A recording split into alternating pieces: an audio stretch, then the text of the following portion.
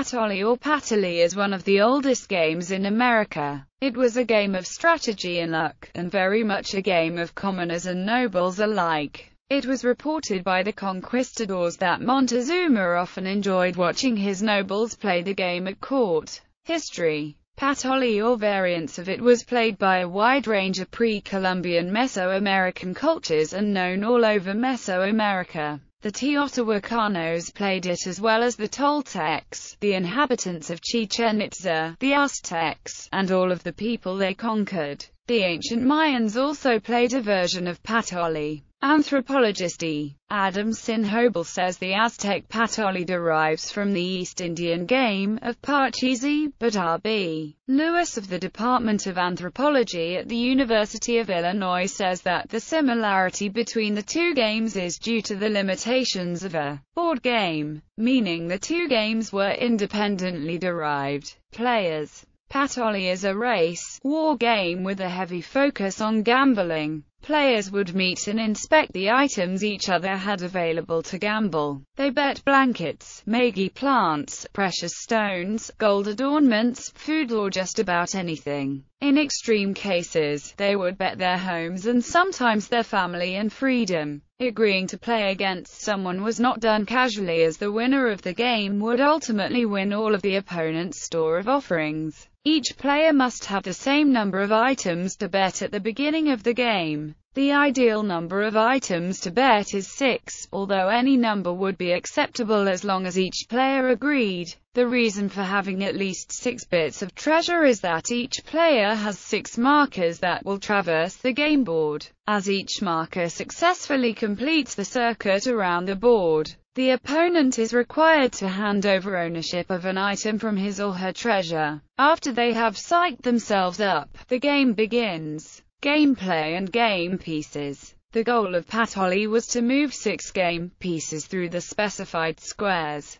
The object of the game is for a player to win all of the opponent's treasure. To do this, the players may need to play more than one round of the game. In order to complete a round, a player needs to get all of the 6 game markers from the starting cue position to the ending square position on the game board before the other player. 5 or 6 black beans were used as dice. Number cubes were also used. If a toss results in all the beans standing on their sides, then the tosser wins all the goods bet by both parties. The game pieces were 6 red and 6 blue pebbles. Each player controlled one color. Beans, kernels of maize, or even pieces of jade could also be used instead of pebbles. In order to get one of the stone markers on the board, the player tosses 5 specially prepared black beans on the game area. Each black bean has one side marked with a hole. Thus tossing the black beans would result in several black beans showing this white mark and others showing a blank side.